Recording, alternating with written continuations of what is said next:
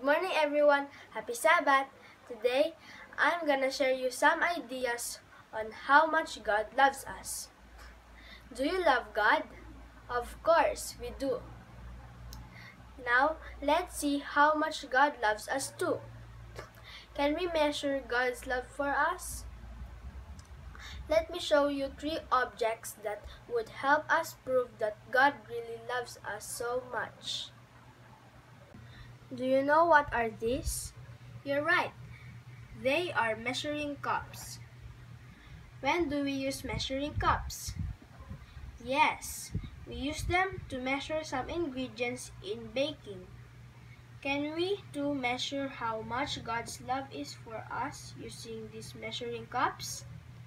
Let's find out what it says in 1 Thessalonians 3 verse 12. God loves me with a love that is increasing and overflowing. So God's love for us can't be measured by these measuring cups. How about this? You're right, it's a tape measure. When do we use tape measure?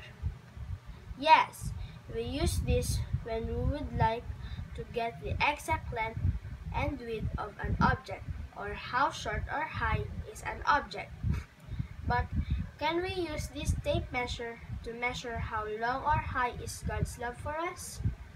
Let's find out the answer in the book of Psalm chapter 108 verse 4. It says, "For your steadfast love is great above the heavens. Your faithfulness reaches to the clouds." So, even the tape measure can't be used to measure God's love for us. Lastly, what is this? You're right, it's a watch. What is the use of a watch? Of course, it tells us time. It tells us when to start and end our tasks every day. But can we measure how long God gonna love us using this watch? Does God's love for us ends? Let's read what the Bible says in Psalm 136 verse 26.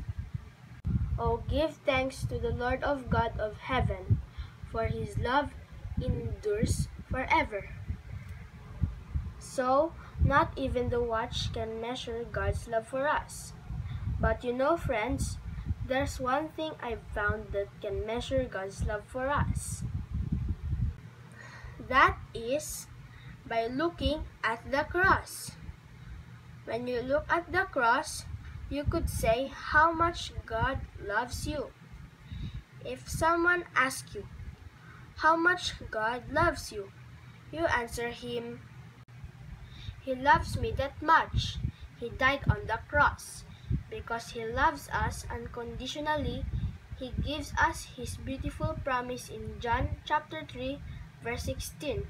It says, "For God so loved the world that He gave His only begotten Son, that whoever believes in Him should not perish but have everlasting life." That's all for now, friends. Thanks for listening. Keep safe and God bless.